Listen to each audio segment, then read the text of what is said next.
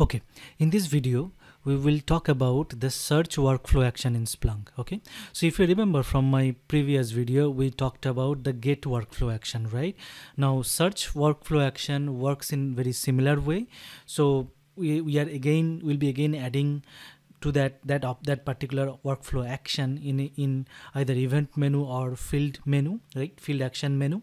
Now in search workflow action, the difference is like we will be running a predefined search, okay, and that search can be, we can use tokens as well in that particular search. That means the whole search string will be formed dynamically, okay, while when we will be running that particular search. Okay, so that means for each and every field or each and every event, we are basically trying to run a search against it. Okay, so that's the whole idea behind the search workflow action.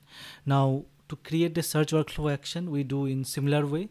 We'll go to settings, we go to fields over here. Okay, now in the workflow action, we'll be clicking on this add new. Now the destination app, I'll choose TMDB now because we are working on our TMDB app only. Okay, now the name of that workflow action, let's say what we are trying to do it today is, suppose for each and every movie genre we will be running some search. Okay, that will not be tokenized search, that is a normal search, and also we'll run a second search. We'll be basically updating this particular workflow twice. Now the second search will be a tokenized search based on the popularity. We'll suppose if I, for a particular movie, if I just wanted to know what are those movies in my index which are more popular than this one, so we'll run a search in those cases. Okay, so we'll name it as search underscore workflow. Okay, now label first, let's say give expand. Okay, so before I do that one, let me show you the data. So if I just go to our TMDB app and go to our index, TMDB underscore index, okay, for all time I'll choose this one. Now if you see this genre ID, this is a JSON array, right? So the first search what we are trying to do is, whenever I'll be clicking on this particular field and select that particular workflow action, so what we'll do, like that will basically expand that MV, expand that particular genre IDs, right? So if I just say it over here, okay, so this three genre IDs over here, right? So this will be, there'll be 3 rows over there instead of a single event. For this particular movie ID, there will be 3 rows over there. Okay, so let us try to see that one. Now expand, I'll just give it a name called expand genre ID. Okay, now for which field it will be applicable, so if I just copy the field name here, I'll be copying with this curly bracket only because this is the extracted field name, we have to copy as is. Okay, now again we'll be not giving any event types over here because we have not defined any event types here. Okay, so if you have event types, you can always include this over here. I discussed in my previous video as well how you can manipulate, how you can use these 2 fields to basically control on which event your workflow action will be applicable. Okay, now show action in both, let's say. Okay, and action type will be important over here, it will be search. Okay, now if you see, when I choose action type equals to search here, it opens up this particular stuff, right? Search configurations, where it will allow me to give a search string here. Okay, so I'll give my search string something like this one, index equals to TMDB index. Okay, now let's say I'll just table couple of things, like let's say original title, overview, genre ID. I'll just take this one, original title, that's the movie name, overview is the short description of that movie, and the genre IDs. Okay, so if I just do that one, now if I say, like what we have to do is, for each and every movie we will be selecting over here, right? So if I just say each and every movie we will be selecting it over here, right? So we have to pass this movie ID as well to that search, okay? Or let's say initially we will just develop a search which do not take any kind of input over here, any kind of token over here, okay? So we'll do it for all genre IDs. Let's say expand genre IDs, okay? So let's do this one. Let's be very simplistic initially, okay? So if you see for this particular movie, as it belongs to 3 genres over here, okay, so it is creating three rows over here, okay? So we'll give this particular search over here, okay? So it does not take any input. That means whenever you click on for any event, it will basically show you for all the records over here, okay? So we will see that one as well, how to make it parametric as well, okay? We can send token over here as well, okay? Now run in app, you can choose which app, basically the app context over here, okay? I'll be choosing TMDB over here, but you can choose any of this app where you want to run this particular search over here, okay? Now open in view is that view you want to search, basically name of the view for the search to open in, okay? It defaults to the current view. And run search in either current window or new window, as we have seen previously as well. Now even here, as it is a search workflow action, you can give time range as well over here, okay? I'll be giving all time 0 to now, okay? Now even there is an option to use the same time range as the search that created that particular field listing over here, okay? That is also, you can choose it over here. I'll just click on save over here. Now before we see this workflow in action, let me show you the file it created, okay, behind the scene. So if I just go to etc apps tmdb app folder, okay, now inside the local folder for workflow actions, so it creates a conf file called workflow_actions.conf file, okay? So previously we have seen this one, for get workflow action, right? So our thing is not showing up here because it is still private, okay? Let me make it global over here, okay? All apps, I'll just make it read write. I'll just save it, okay? Because the app context is TMDB now, so TMDB now over here, so it will be saving over here. Now if you see, this file has been changed and it is showing up over here, okay? So now let us see this workflow action in action, okay? So if I just take the index over here, okay? Now workflow action, as you have seen previously, it can be triggered from here only. So if I just click on over here, okay, so as we have chosen to show this particular workflow action either in event action as well as in field action over here, okay? If I just show you over here the search workflow, so we have chosen both over here, but for the event it will only appear for this particular field, okay?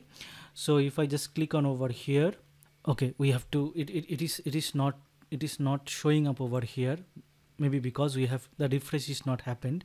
So we have to rerun the search again. We have to open this search window again and rerun this search basically, okay? Let me do that one. I'll just copy this one. I'll click on over here. Okay, I'll paste this one and I'll run this one for all time, okay? So now let us see whether it is showing up or not. If you see, it is showing up over here. Expand, if I just click on that expand genre ID, it runs that particular search, okay, over here, and it shows up for all the movies over here because we have still not passed the movie ID token over here. That's why it is showing up for all the fields. Now we will try to tokenize it so that it will only show for that movie where we are clicking over here, right?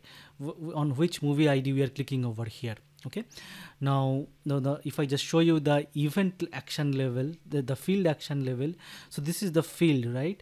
So over here, if I just click on here, it should show up over here and it should do the same stuff whatever it is doing at the field level, okay, this event level. Now for it should not show up for other fields as we have mentioned our field in while defining this particular workflow action, right? Now let us try to parameterize it or tokenize it, is this one. Okay, now for that, what we will do is for original title, right? So let me go back to this search. Let me go back to this search. So ID is our movie ID over here, right? So we'll pass this movie ID here. ID equals to $$ ID. Okay, so we are passing that ID field value over here, okay, as a token value, so that whenever, suppose I am clicking on this particular event, right, so it will only filter the whole result set for this particular movie ID, and then it will expand its genres. Okay, so let us do that one. Let us see whether this guy is working or not. I'll click on save. In similar way, we have to make it refresh. So I'll just click on this search over here. Okay, I'll paste it over here. I'll select all time. I'll run this query.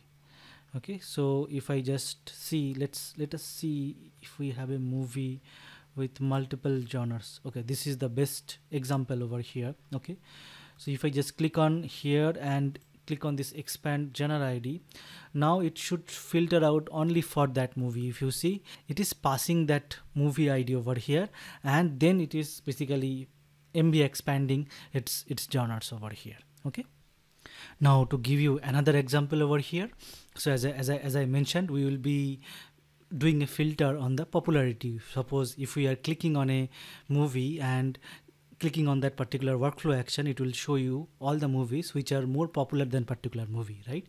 So to develop that particular search, so what we'll do, we'll go to our tmdb underscore index again. So this time we will play around this guy over here, popularity. Okay, so we'll just write a simple search query where popularity is greater than this popularity value, right? The popularity value of this particular movie, right? So it will give you all the movies which are more popular than particular movie we have selected. Okay, so to create that workflow action, we will be doing in similar way. So we will just create a new workflow action over here. Okay, we'll just name it as search underscore workflow 1. Okay, let's label it like find more popular, okay, popular movies. I will just label it. Okay, so it will be only applicable to the following fields. So in this case it will be our popularity field, right? So our popularity field will have that particular event action, workflow action over here. Okay, now it will show under, let's say this time we will do only for the fields menu. Okay, it will not show up in the event menu. Type will be search over here. Our search string will be the search string we developed. Okay, so we'll copy this till this point. Okay, greater than $, the popularity of that particular event, right? So we will be passing that popularity value as a token over here. Okay, so run in the app tmdb. This will leave it as it is, default one, and run search in new window, and we'll always search with 0 to now over here, because I have event in similar way, because I do not have event in for past 24 hours. Okay, so that's why I'm choosing this one. So you should be choosing this earliest and latest time based on your need over here. Okay, so if I just click on save now, and again we will be setting up its permission over here, just like we did for other workflow actions, right? Now we will search it. Okay, so what I'll do here, I'll just cut it, I'll paste that one, run it for all time, so that we are just refreshing over here, right? So now if I just click on over here, that workflow action should not show up over here. If you see, only that previous workflow action we created, search workflow action we have created, and the get workflow action we have created, it's showing up over here, right? Now let us go to the popularity field. Now that particular workflow action will be showing up over here. If you see it, as expected, find more popular movies, right? And if I just click on that one, now it is not sending that one. Let's see what's going on over there. Okay, we'll go over here. Let us see whether everything is fine. Okay, I think this is the issue over here. We have a space over here. Okay, I'll just remove that one. I'll save it. Now let us see whether this is working or not. Okay, so we'll just again refresh it, this one. We'll run this one for all time. Okay, now we'll just close the other stuff so that we'll not get confused. So for this first event, for this popularity field, we'll just run this one now. Okay, now it should pass that popularity value over here, and it should extract those movies where this popularity value is greater than 3.942, which is the current popularity value of the event I have selected over here. Okay, so this is how the search workflow action works in Splunk. Okay, so hopefully this video is helpful.